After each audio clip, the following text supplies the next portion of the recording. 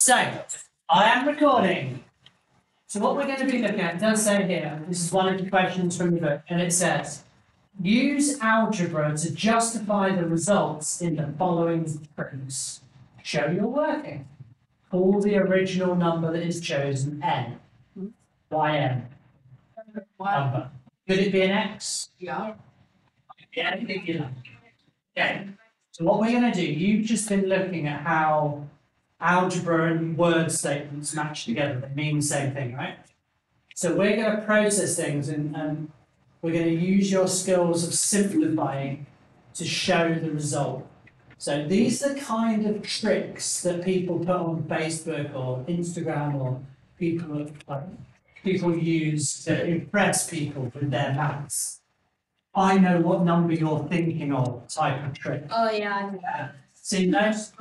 This one says, think of a number, subtract 3, then multiply that result by 4, add 32, then divide that result by 4, finally take away your original number, and I bet I know what you're at. Yeah, because we divided, so. Well, what we're going to do is we're going to show why it doesn't matter what number you pick, your answer is always going to be 5. Always. And we can show it algebraically, not just accept that's what's going to happen. So this is actually quite an important skill. Right? So let's have a look at how we can do that. We'll do the first one together and then see if we can carry on. This is going to be relatively tricky because there's a lot to it. Right? You ready to write stuff down? We'll work with you. So it does say, think of a number, n. So I'm going to start by writing n. Okay. Then it says, subtract 3. How do I do subtract 3 from n? N subtract 3. So I'm going to write down n subtract 3. So I've done that bit, Multiply that result by 4. How do I write multiply that by 4? And it's not times 4 on the end. Put an exponent, so.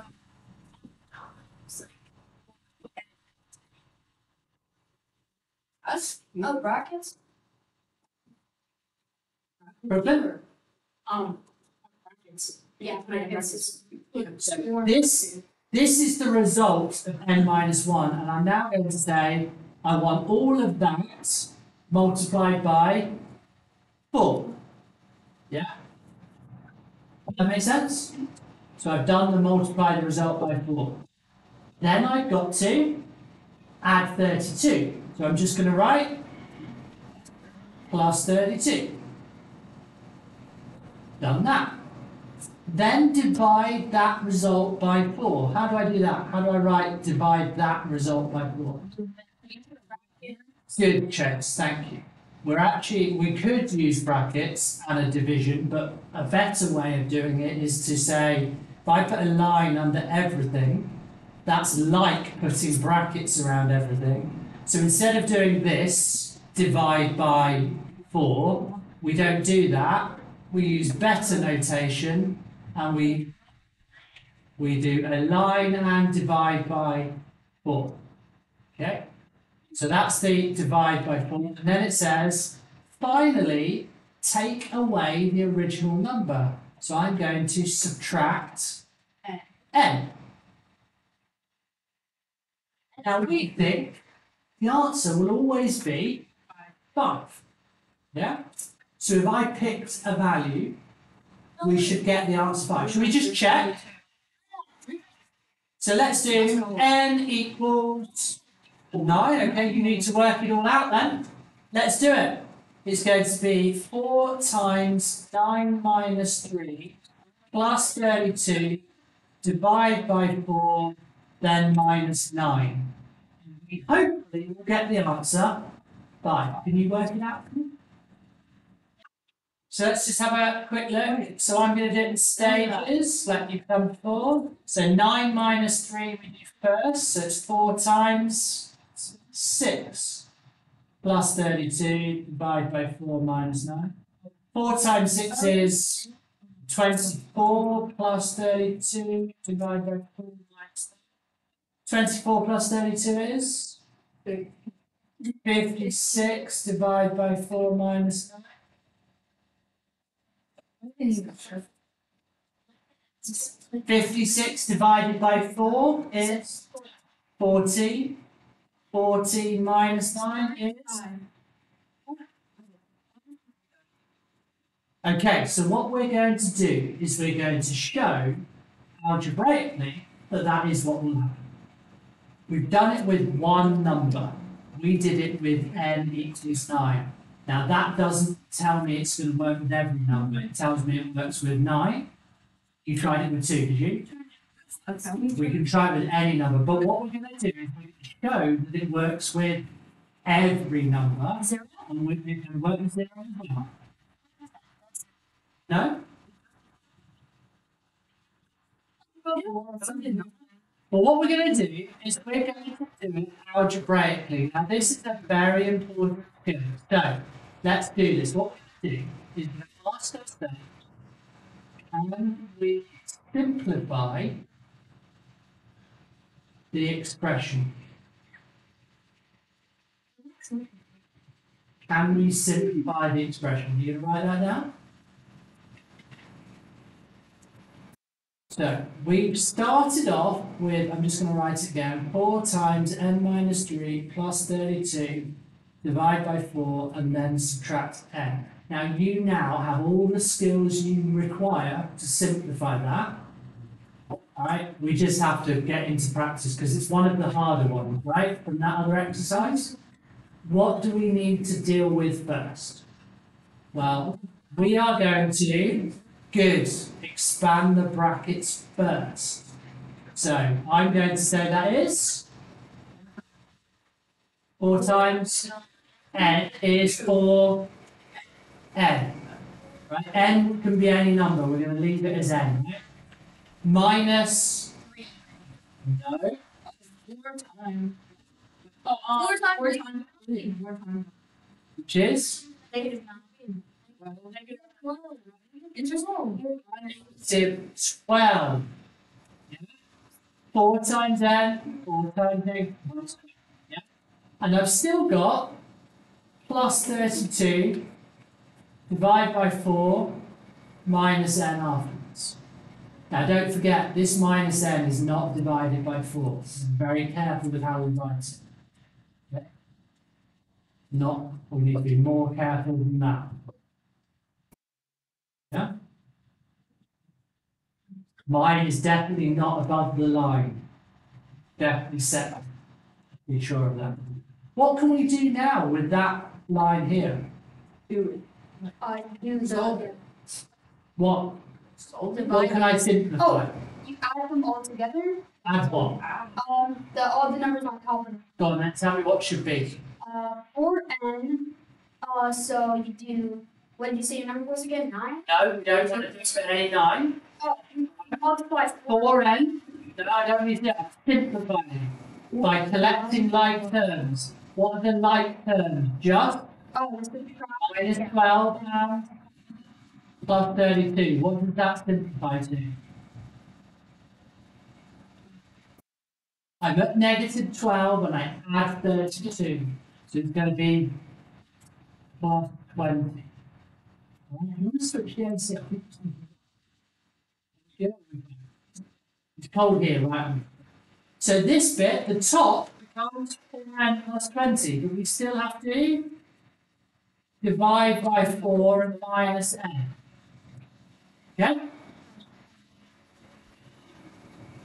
Now, we've got 4n's plus 20 split into 4 groups. What will each group be?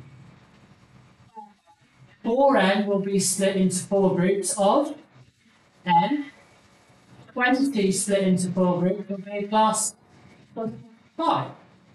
We've still got the minus n. Yeah? So we did the 4n plus 20 divided by 4 gives me the n plus 5. Can you all see that? Yeah? If I've got 4n's and 20 and I split that into 5 equal groups, there's going to be 4 groups of 1n and 4 groups of 5. Yeah? Well, now we've got n, whatever number it is, plus 5, minus n. Well, now I can simplify the n with minus n, and I'm left with 5. plus 5. So that tells me that it doesn't matter what n is.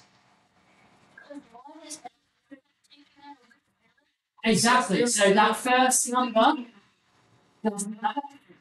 It will always end up being 5. And that is the algebraic proof. It's quite a high level thing. That is proof that that trick will always end up at 5. Always. No matter what number. Well, yeah, but do you see how our algebraic skills, the way we are able to expand brackets, collect things together, divide out, simplify, do you see how being able to simplify that shows me that it will be plus 5? Yeah? So all those skills that you've been practicing helps you explain, oh, that's not impressive, that's not a good trick, I can show you algebraically, it's always 5. Yeah? That's why we do it.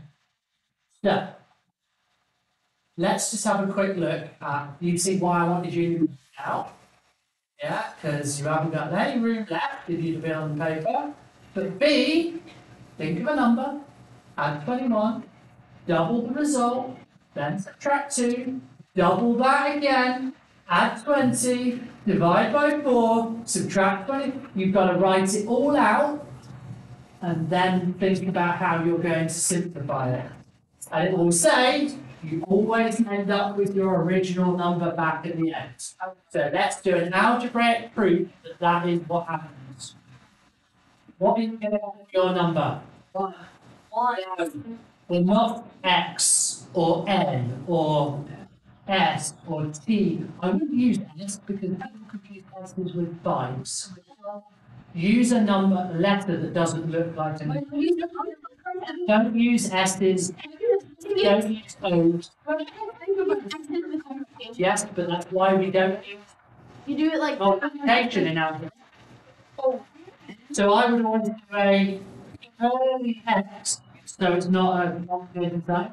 And it's why in algebra we don't ever use the multiplication sign. So we don't get it confused with it. That's why we do it. Okay? Okay, ladies and gentlemen, let's do this. Think of a number, add 21. How would you write that? Think of a number, n plus 21. Now, here's the thing. People are saying, but what's the result of that? How do I know? Don't write n plus 21 is the result of adding 21 to a number. What you've just been doing, right? That is the result. Then it says, double this result. So how do I double it? Well, I do brackets and double it. Okay? Right? Got that? Now, if we want, we could simplify already at this stage. What would we get if we simplified that? 2n plus 42. Okay, so let's use this version instead. Yeah? Got that? 2 times n, 2 times, so we're now here. Then it says, subtract 2. So I'm going to take this and I'm going to subtract 2. What does that become? Simplify it. I'm going to simplify with those 2, and it ends up being 2n plus 40. Okay? Then it says, double this result again. So brackets and times 2. How do we simplify that? 2 times 2 Is 4x. 4x plus 80. Okay? So it then says add 20. So what do? Add 20 and it becomes 4n plus 100. Then it says divide this by 4. So a line divide by 4, what does that give me? 4 ends divided by 4 gives me 25. how many ends? 4 ends split into 4 groups. How many ends are in each group? 1 end plus 100 divided into 4 groups is 25. Didn't we say that? Someone repented it, I heard it. Oh, I thought we went after that. Sorry, I didn't. Probably because too many people were talking at the same time and it blurs into one. Anyway, we've got n plus 25. Does that make sense so far? Yeah? Yeah? What have we got to do next? Subtracted by 5. So we've got n plus 25 and we need to subtract 25 and we end up with n, which is the number that I started with at the beginning. So we've shown algebraically, yeah, we simplified, we subtracted 2, we added 40, we doubled it again and simplified, we added 20, we divided by 4, we simplified. So in this case, we actually simplified along the way rather than wrote it all out in one go. How do you feel about that? Yeah? Shall we have a go at writing it without simplifying it? Yeah, let's try it. Okay? Let's do it together. Alright. So it says, write a number. Add 21. So we add 21. We double the result. So we brackets times 2. Then subtract 2. So we write minus 2. You're on the right end today. Subtract 2, then we double the result. Now this is where people say can I have 2 sets of brackets because bracket all of it, good, times it by 2. Add 20, so we plus 20. Then we and then divide by 4. Subtract 25. So that's what it would have looked like if we hadn't simplified as we were going. But we could now simplify it in the same way. We simplify this, then subtract 2, then simplify that, then add 20. Get it? It's a high level thing, it's a hard level thing. Hopefully you're all motivated to try and do this. But it's not always going to be, that's the point. Right. What's this going to equal? N. Like we've already shown that, haven't we? It's going to equal N. And it always will. So if I put N equals 100 in there, what will it equal? 100. 100, yeah. I don't need to do any working out because I've simplified it. So I don't have to do all that calculation. I don't have to add 21, double it. I just know that if you put 100 in, 100 comes out. What does a million come? Million goes in, comes out. Million. Right. You now have a go. I mean, hopefully you're a bit more confident at it. Have a go at the either set it all up or simplify as you go. Up to you. The idea is the answer is either.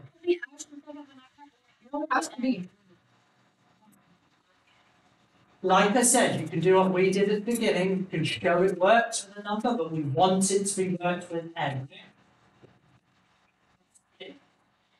Okay. Let's just talk about it through again. if you start with n, guys, start with n and it says, think of a number, add 8. You start with n plus 8. It said multiply by 6, so you have, and I see a lot of people do that, which is absolutely fine, but it is actually worth doing the 6n plus 48, and then working from that point. It's just that. Then it says add 2, so if you add 2, you end up with 6n plus 50.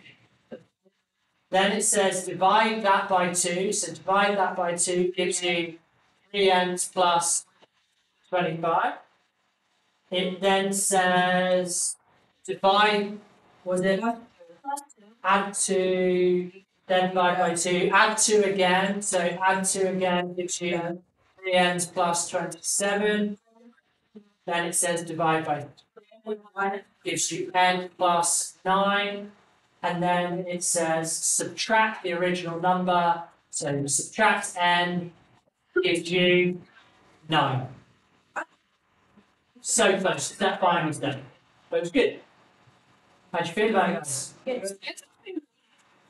Bit of practice and we'll be laughing, right?